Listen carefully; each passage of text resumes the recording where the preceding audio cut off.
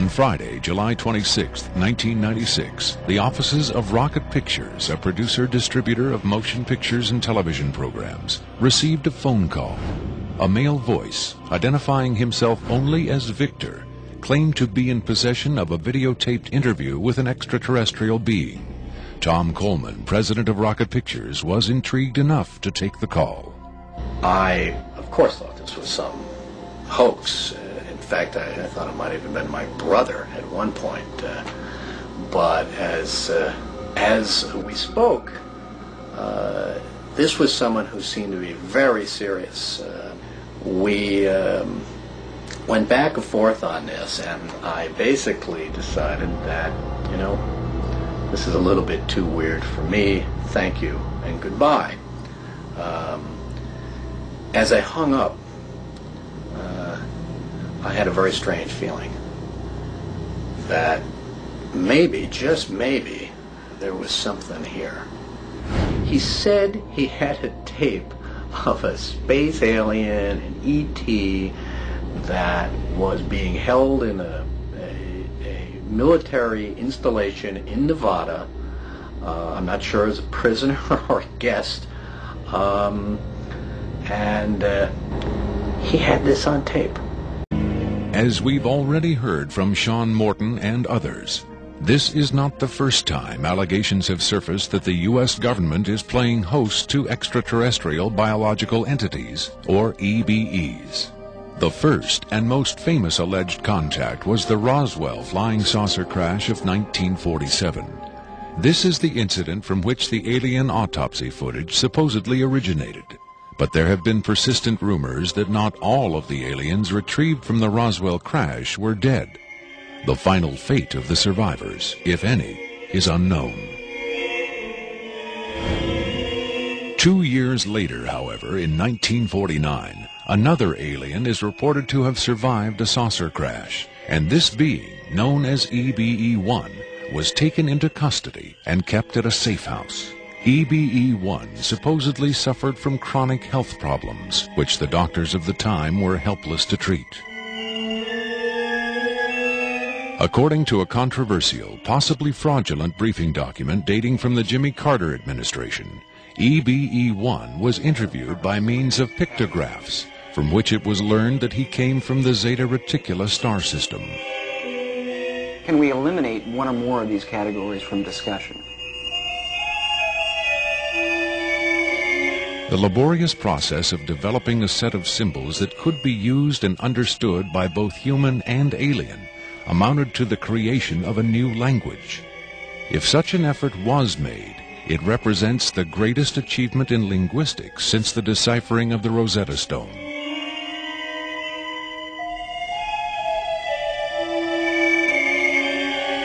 That such an achievement would be kept secret illustrates the hysterical paranoia of the time as the Cold War intensified under the threat of nuclear annihilation.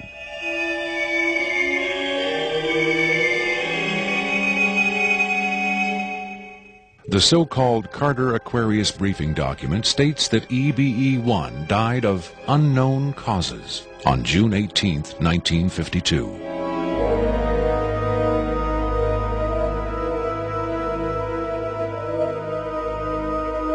Skeptics who doubt the authenticity of the Carter-Aquarius document find it unbelievable that highly advanced alien beings would allow one of their own to die under the primitive medical care of a species that had barely begun to conquer its own diseases.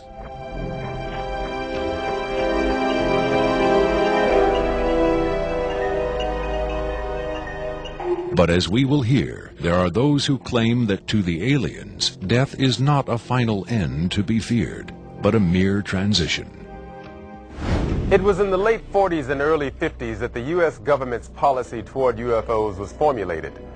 Publicly, there was Project Blue Book, which made a great show of gathering data on all the major UFO sightings, finally declaring them all to be hoaxes, mass hysteria, or swamp gas. But secretly, there may have been another policy at work. Over the years, several documents have come to light which seemingly confirm that a clandestine group, Operation Majestic 12 Group, aka MJ-12, was formed by special classified presidential order on September 24, 1947, for the express purpose of gathering information on UFOs and extraterrestrials, while at the same time keeping such information not only from unfriendly powers, but from the American public as well. If indeed Area 51 has become the nation's repository for alien technology and possibly alien visitors, then the extra-constitutional justifications for such secrecy were developed in the MJ-12 group's planning sessions.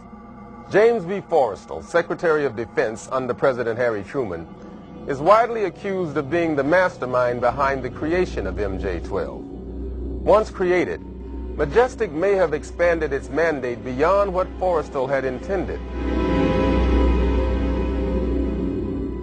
Whatever secrets Forrestal may have known concerning flying saucers and alien visitors, that knowledge died with him when in 1949 he mysteriously plunged to his death from a window at Bethesda Naval Hospital. Though he was being treated for depression, many UFO researchers doubt that his death was a suicide and point to the sinister workings of the possibly mythical MJ-12, which in their hypothesis may have been protecting its secrecy from a man who had come to believe the people had a right to know. As late as 1989, according to Bob Lazar, the identification badges at Area 51 read MADGE for Majestic. In December 1994, a document purporting to be the Majestic 12 Group Special Operations Manual was leaked to a noted UFO researcher.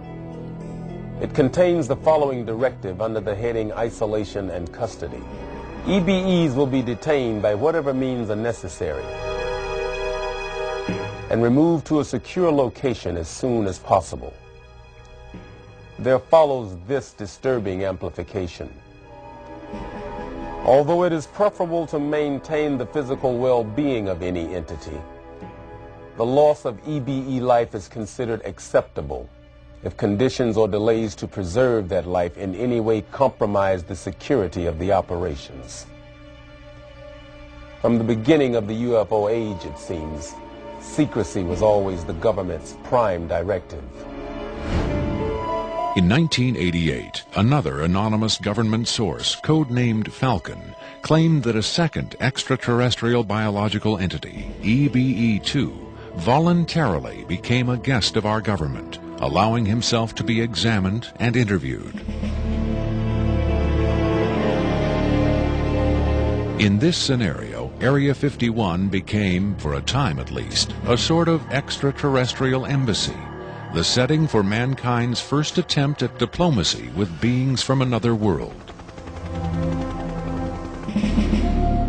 Different sources disagree as to how communication was established.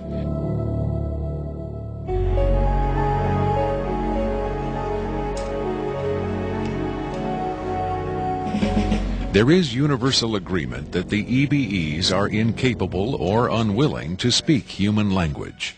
In addition to the pictographs used by EBE-1, it has been reported by Falcon that in the early 1950s, EBE-2 was fitted with some sort of artificial voice box, allowing him to speak words, and that he learned the English language very rapidly. Other sources doubt this story, however.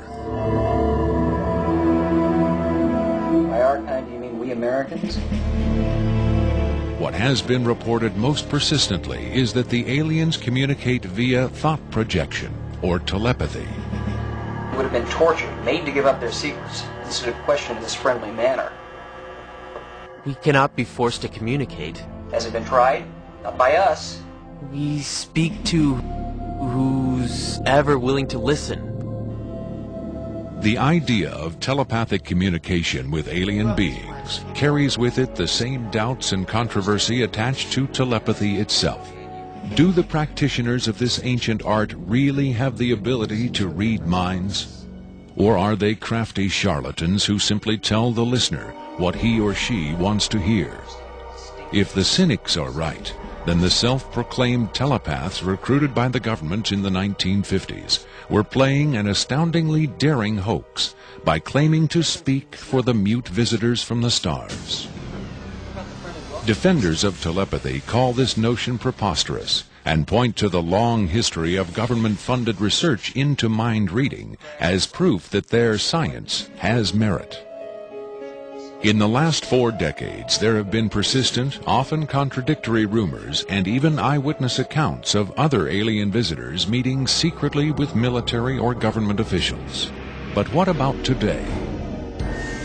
The Tester Corporation has recently come out with a model kit of Gray, the extraterrestrial life form, and a scale model of the so-called sport model, the UFO Bob Lazar says he studied at Area 51. This UFO kit has quickly become one of the most successful model kits in the history of the company.